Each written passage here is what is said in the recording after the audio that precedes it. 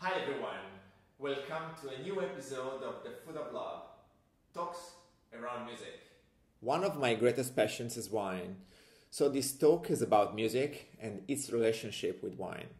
Are you curious to find out the wines Bach, Mozart or Rossini like the most? If so, stay tuned. During his stay in Leipzig, Bach enjoyed the fashionable drinks of his time. He was a passionate coffee taster and collected loads of coffee blends.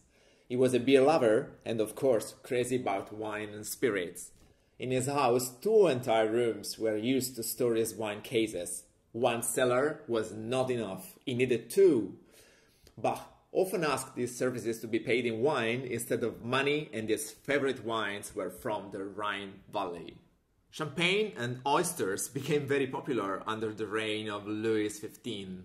And Mozart never missed the opportunity to enjoy them when he was in Paris.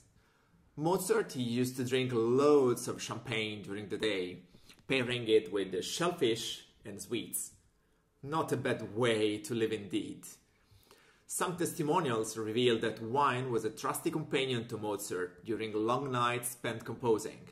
It is said Mozart always had a bottle of wine on his piano to nurture his creativity.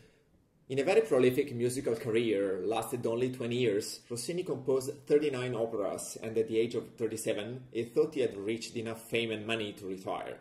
At that point, Rossini decided to dedicate the rest of his life to his passions.